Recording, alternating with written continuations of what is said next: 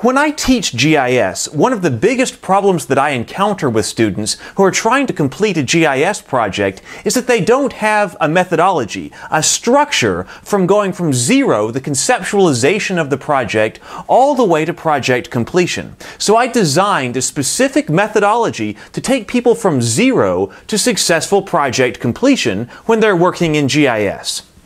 Every GIS project has to go through these 6 steps to get from conceptualization to completion, regardless of whether you're working on a project for a college course, a master's thesis, a doctoral research project, or if you're working as a project manager or GIS analyst trying to accomplish projects in the workplace. This course is going to give you the framework, it's going to give you the structure that is essential to every single GIS project that you do. By the end of this course, you will know what it means to do GIS.